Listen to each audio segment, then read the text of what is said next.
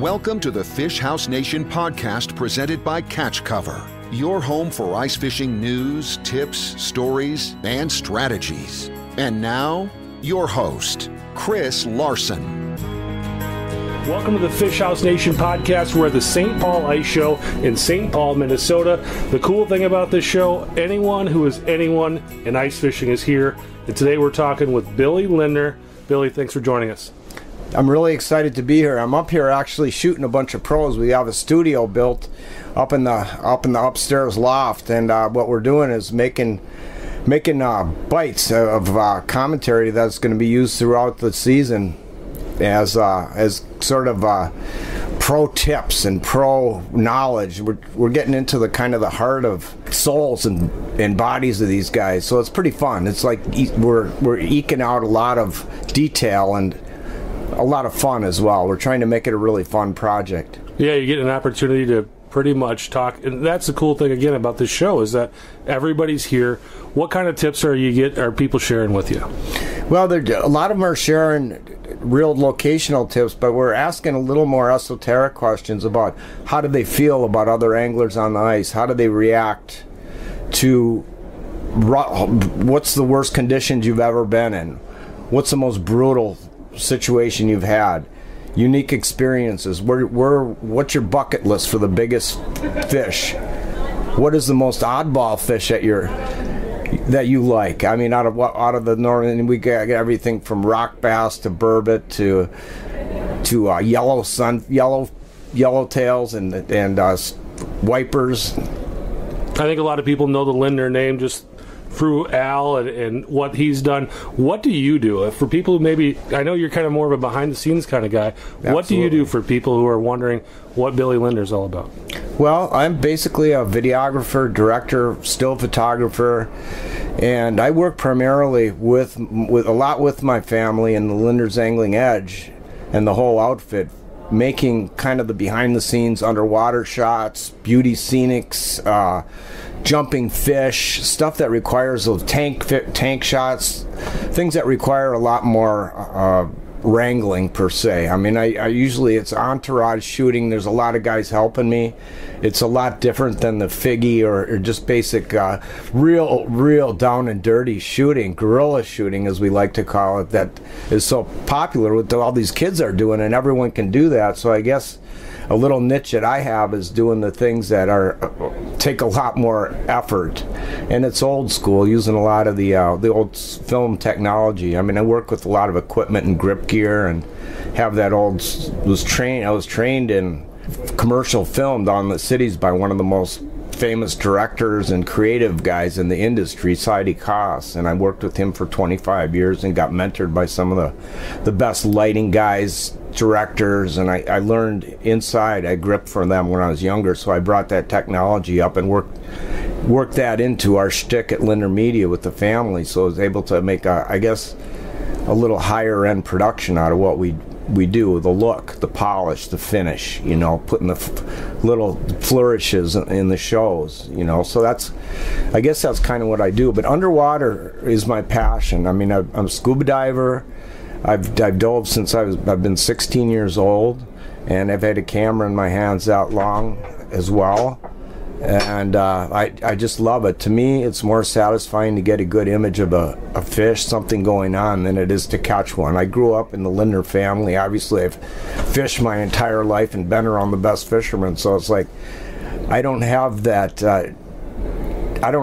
desire to just have to hook and catch fish like my uncle and my brother, where they just can't, and all these other naturals that I work with, they just can't help themselves from fishing. When you're out on the water trying to shoot them, and they're flipping the jig right away, and they're looking around where the next fish is, and it's like, let's make some cool shots. And it's like, but they're the naturals, and those are the kids the guys I like to work with. You can tell, a natural when you see one, and that's a lot of the guys we got upstairs that we're interviewing, kids that grew up, and they're the kids that sat on the docks catching perch and catching frogs, and they just lived that immersion in the fish, with fish, and their life is about fish.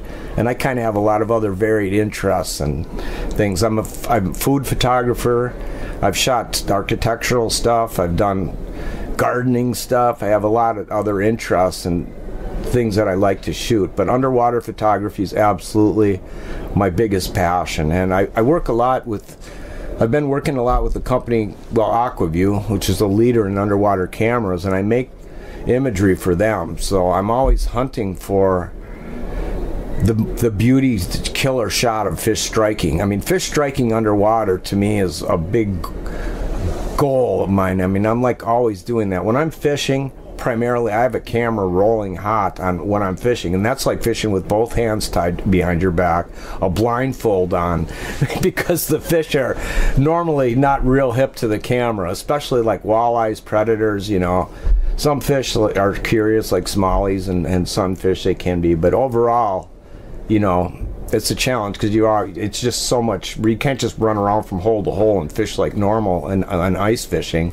You have to move all your apparatus because I mean, my setups are a little bit more elaborate than just pushing a button. I mean, I have cords and wires and rigs, so I have to pull my stuff around on a sled. But that's where wheelhouse fishing kind of opened my eyes. I mean, I was a guy that was a run and gunner, grew up in the world of chasing fish out on the ice with machines and walking, and I had the luxury of hooking up with some wheelhouse guys and working with Trevor, you know, and other wheelhouse men, and I learned the beauty and the luxury of wheelhouse fishing. Now that I'm older, I see the power. I mean, sitting here right now in this Yeti, it's like, yeah. I mean, this feels good, and I love being in a fish house. I like staying in a fish house overnight and being on the water, because for photography, it's just critical. It's just perfect because you can get up in the morning. You're waiting for that first light. You're there at the last light. You're not hauling your stuff off the ice and throwing it in the back of the truck when it's, you know, 20 below. You're in here, and it just, anyway, I love wheelhouse fishing. But I guess the point I was going for is the shooting, the underwater shooting that I've been able to do in wheelhouses has been tremendous. Just because of the long nature of how long you can do. You can be plugged in, all your electrics right there. You can have more technology. You can be looking at the big screen and watching what you're doing, hooked in, plugged in, and also the timing as well. It's like you get up in the morning. Like if I was in this wheelhouse right now, this would be my bunk, and I'd have my lines, I'd have my camera, everything all set. So when dawn came and those walleye, that window when walleyes will bite, I'm jigging as the light is coming on. I start when it's dark and watch the day come on, and that's usually when you can get some of the money shots, and those fish come in, and they're that, and of course dusk. But I don't know. I just love the whole process. But it's cool to be laying next to your camera, knowing that you're going to wake up in the morning and be rolling hot, you know? Yeah. Not to mention putting time lapses outside, shooting the clouds ripping by, or, you know, whatever. It's the fish house life. I'm sold. I mean, the wheelhouse life. I'm kind of a big fan. And you're a guy, you know, I think that people may not know your name just because you are a behind-the-scenes guy, yeah. But everyone has seen your work. And when you talk to people in this industry, and they see pictures, they're like, oh, that's a Billy shot. Yep, yeah. That's a Billy shot. So I think people who are in the industry know you, they love you, they know your style, they know what Billy shots look like. So I think, you know, maybe the average person doesn't know who you are just because of how you work and the way that you go about your business. But everybody that knows what's going on knows who you are. And what we wanted to talk to you today about, though, was that underwater video and maybe what you can do to help the people who are listening to our show get better video. So how would you go about setting up your camera when you're out fishing? If you were going to come out, we're going to put this out in the lake, and we want to get some good video with our underwater cameras. How are we going to set it up? Well, the obvious, most critical factor is getting in the right spot, and that pre-scouting and getting in the zone where those fish are. And in my case, I'm looking for beauty. I'm looking for places where there's rocks, boulders, weeds, something interesting if the fish are in that habitat. And I'll line up my holes and scout with a little camera and look around for, there's a really cool rock drop with a weed wall behind it, and it's like that's going to be framed up to be a gorgeous shot when the fish come in. So I'll kind of set up like that, or look around before you set the house up even, you know. And that's kind of a big deal. But as far as the camera and the actual technology of recording, that's pretty basic. I mean, the little cameras, like the micro cameras, you can record right on them, and it's a no-brainer. Just, you could drop the thing down in down view, side view, look up, quarter down, and just run around with the thing. That's one thing I'd say about camera work with those little portable cameras, which are really, really players, because you can work so fast and move around and hunt for fish and habitat with them. But I'd play with looking up a lot. You know, a lot of guys just have the camera set so it's looking parallel to the bottom and across, and that's the look. But you drop that thing down and you can adjust the camera head on it so it's going to be pointing up, and all of a sudden you're seeing a whole different perspective, more like you're scuba diving and you're seeing fish up above. And I've been surprised at how many fish are riding high, way above what you'd see normally, traditionally on your normal perspective of cameraing. So that and down viewing is cool too, and quartering down. And I found that for getting fish to strike, especially wary fish like walleyes, that taking the camera and adjusting it so it's pointing down and gets out of the fish's sight, so they're not having that camera right in their face with the lure. The camera's up above looking down like this, so you're seeing I see a lot more productivity in getting walleye strikes like that. Plus they look kind of cool down. But I just fool around with angles, and just like any photography, I'm looking for different variations of shots that are going to be pretty, I guess, as a long run, because I'm recording stuff and it's going to be used, it's going to be played on big screens and shows like this, it's going to be on the web and internet. We might use it in a commercial, we'll use it in a TV show. You know, all that is kind of critical to making and, you know, to what I do. Right. I mean, my setups are, I guess that's sort of what you were getting at, right? Yeah, and what I think, here's a good question for you. I think what you're doing is you're setting up to get a really beautiful shot. How does that compare to somebody who's just using that camera as a fishing tool? How is it different from what you do to maybe what a guy who just wants to go out and put a whole bunch of fish in the bucket? I think that one of the strongest reasons to use a camera for the average guy is to go out and watch, see how fish react. I mean, see how they react to your baits, whether they're tentative, and you'd be surprised at how much fish respond, and how many times that fish come in and especially panfish will come up and grab that lure, and you don't feel them with the most sensitive rods that are made. I mean, that's in and out of their mouth so fast, and you wonder why. You know, you're seeing marks on the screen, and oftentimes you're getting hit, you're getting whacked, and you don't even know it. They suck that thing in and out so fast. I mean, that's the reaction.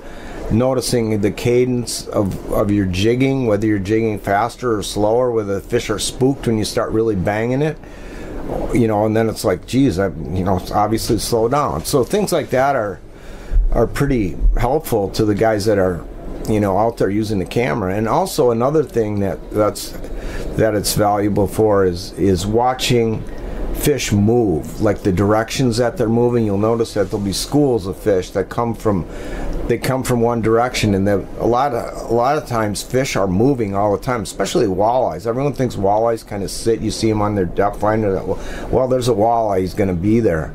In my experience from scuba diving and underwater camera stuff, the walleyes are moving way more than you think they are. They're just circling around reefs, they're moving, they're constantly on the run. So when you see them and mark them, they're in that area, but they do spin around and come back, and they circle, and that's part of the fascination and things that you can understand and learn is fish behavior and how they move in their environment. To me, that's fascinating, and it's helpful for fishermen. I know you're a busy guy. You've got people calling you to come up and shoot with you, so not going to keep you much longer. But my question for you now: what's your favorite shot you've ever taken? Wow. I don't. What's the piece you want hanging over your casket? That's a dark question. That's dark. Did Trevor set you up for that? It's like, that's a total Trevor question. I would say that there was a shot I made back probably 8 years ago of a brook trout coming up for a fly in current with beautiful weeds underneath it, and it ended up being a really painterly, artistic shot, just the way the colors and the blend and the movement for an underwater fish shot. That's probably one of the coolest shots that I like. I mean, I've had a lot of underwater shots that I really, really like, and recently I've done a whole series for Northland of shots that I think I really like, and they're heavily photoshopped. They're art directed and manipulated per se, so they more like end up like paintings than with the photographs as being the elements, several photographs combined into one shot. Mm-hmm. I mean, that's the kind of thing that I've been doing recently that I think is pretty cool.